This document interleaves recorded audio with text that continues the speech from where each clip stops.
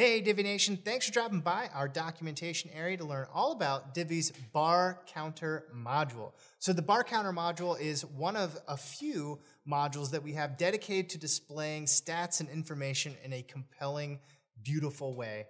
And the bar counter is certainly no exception to that rule. The bar counter allows you to create these just gorgeous bar graphs and stats on your website, anywhere that you want. And we're going to show you in this video how to add content to those bar graphs and also how to style them so that they look great and fit in with your existing website design. Check it out. In this video, I'm going to give a brief overview of Divi's bar counters module. If you've ever needed to display stats on your website, the bar counter module really is a perfect solution for you. It's got some built-in features and animation that really makes those stats jump out at you as you scroll down the page. Let's go ahead and take a closer look at this page here. This page is using the bar counters module to display, what percentage these service goals have been dedicated to this project. And I have branding, web redesign, SEO, and they're displayed nicely with a nice little visual bar graph here. So in order to get a better feel for the settings and how to add your own bar counter to your website, I'm going to go ahead and delete this one so we can add one together. All right, now that it's deleted, just go ahead and hover over your row or your column here, and let's go ahead and add a new module. Search for the bar counters module, click on it, and that'll pull up your bar counter settings. Under the Content tab, one of the first things you'll see is the ability to add your first bar counter. I'm going to go ahead and do that. And I'm going to give it a title. First one is going to be branding. And I'm going to go ahead and give it a percentage of 80. And you could see it's starting to come to life over here, but it has all the default colors and font sizes and things like that. For now, let's go ahead and save this one out. And let's duplicate it a couple of times so we can speed up the process here. And let's give this next one the title of web. Let's just call it web design. Give it a different percentage. Let's give it a 90 here. Save it out. And let's edit the settings of our third one here, and let's give it a new title. We'll call it SEO.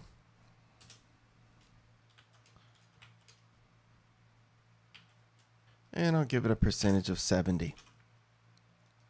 And let's save it out. And let's continue with our settings under the Content tab. Under the Elements section, you have the option of turning off the use percentage option here. So it takes away that number value with the percentage sign next to it and just represents the value in a color in the graph.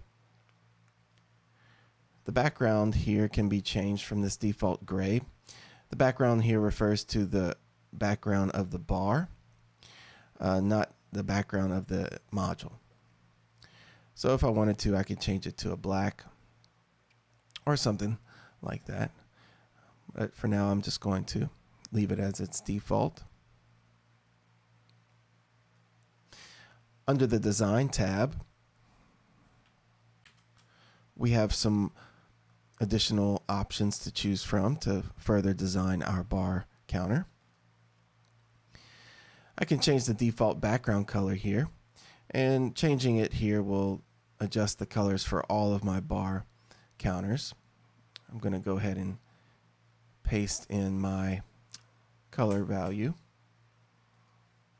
So orange color to match my site. I can also change the text color from a dark to a light if I wanted to. If I was on a darker background, it doesn't make sense here because we're already on a white background. So I'll keep it dark. I could change the text orientation here to be centered or on the right of the bar. The title text refers to the piece of text right above your bar here.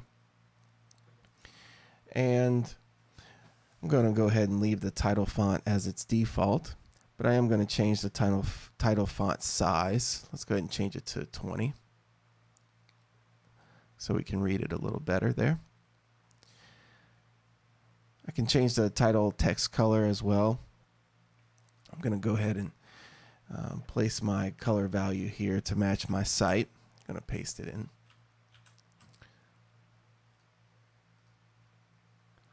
And I'm going to change my line height here to about a 2. And it's looking good so far. I still need some width here on my bars to make them, stand out a little bit more. In order to do that, I can change the percentage line height. If I go to my percentage text here, and if I increase my line height here, you can see that the bar will grow in width. Keep it at about a 2.5. Additionally, let's say you don't want to do it that way, and let's restore it to its default. You could also go down to the spacing section down here and increase the padding as well. This will give you some additional room in your bar there.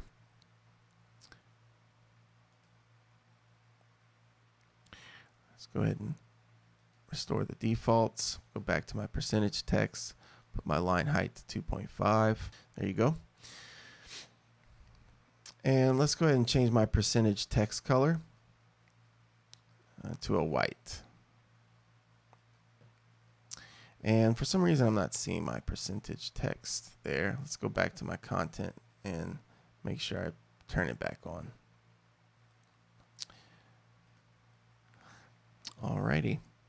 And my percentage text alignment, I'm going to put to the right instead of off to the left there.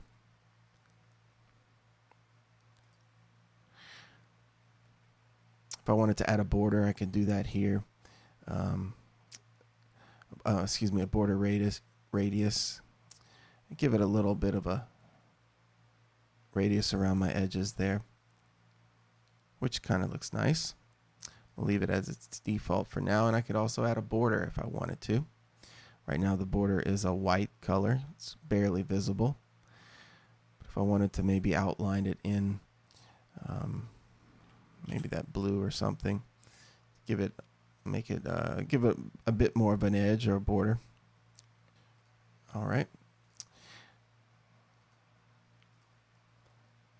I could change the overall width of my module here.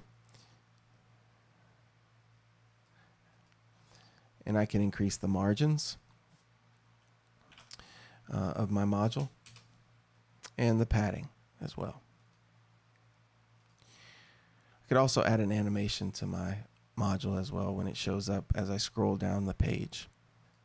And of course I have my advanced tab where I can add my custom CSS IDs and classes to target this module in an external style sheet if I wanted to. Or I could add inline custom CSS to the various elements available in the module here.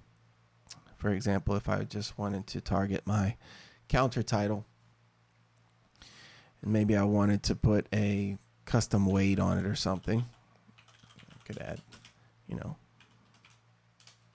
900 there. Give it increase the font weight of the title, and that'll target just that one element.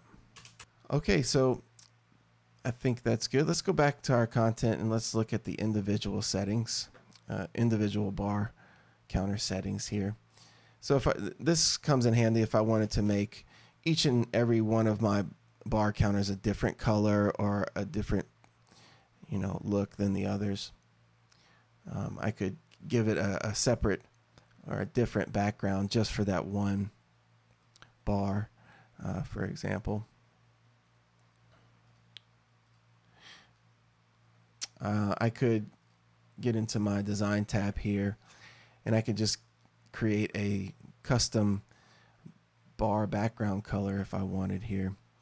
And maybe I want to just give it a blue here. It still matches the site color there. Kind of makes each of them stand out a little bit. And a lot of these settings are going to be the same as the ones we had in our general settings for the bar counter, but these allow you to change the individual colors and fonts as well. And that concludes our overview of the bar counter module.